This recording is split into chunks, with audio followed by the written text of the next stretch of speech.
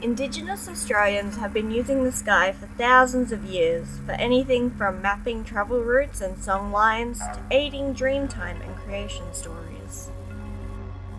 While a Western point of view would see constellations in terms of the Southern Cross or star signs, Aboriginal and Torres Strait Islander peoples link constellations to figures of animals and the Dreamtime. Ways which the Dreaming explains particular landmarks also links the sky and the earth to an Indigenous Australian's way of life. In astronomy, the study of planets and the night sky, constellations can change based on the time of year, and this can indicate the availability of food or seasonal changes.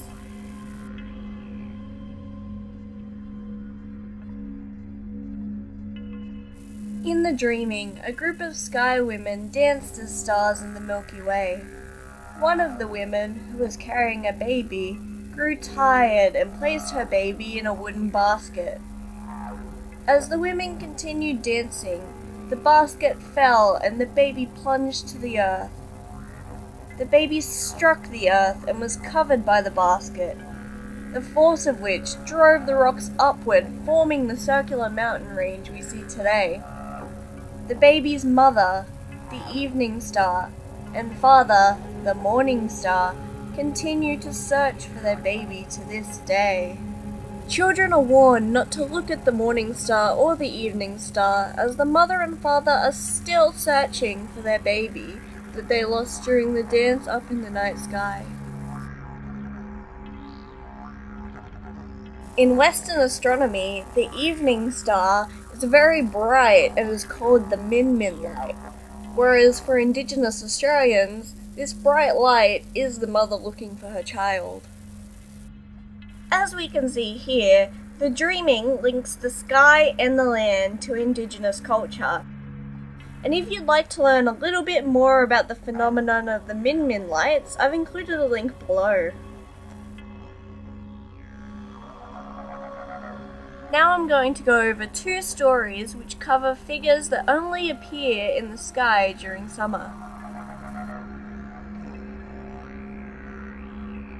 Near the southern celestial pole, there are two objects that appear to be clouds floating in the night sky. These clouds are thought by many tribes to represent the old people of their tribe who are watching over their families. The larger clusters of stars is that of the man, and the smaller cluster is the woman. The bright star between them is the food which they have cooked on their campfire. This constellation is visible for many months, but this is best observed late November to early December.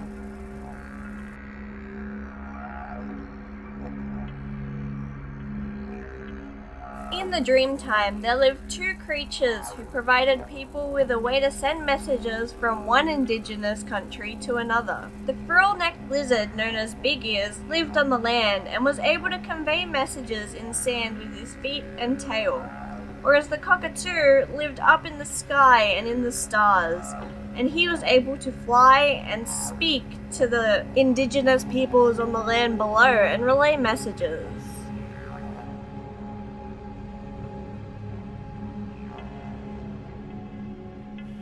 Indigenous Australians didn't have fancy instruments such as telescopes, so they used what they could see. With the sun and moon being the most distinct objects in the sky, it's no wonder many Indigenous countries have similar stories about them. The moon once was thin, but ate and ate and ate and became round and lazy, and this is represented by the change in the moon phases. When he died, he waited 3 days before rising again as the new moon. While this story is quite common, it varies slightly between countries, with one saying that the moon devoured the spirits of those who disobeyed laws. In such stories, the sun is often a woman and the moon a man. In the morning, the sun paints herself red, some of which spills onto the clouds, creating the sunrise. She then crosses the night sky from the east to the west with a torch, which creates daylight.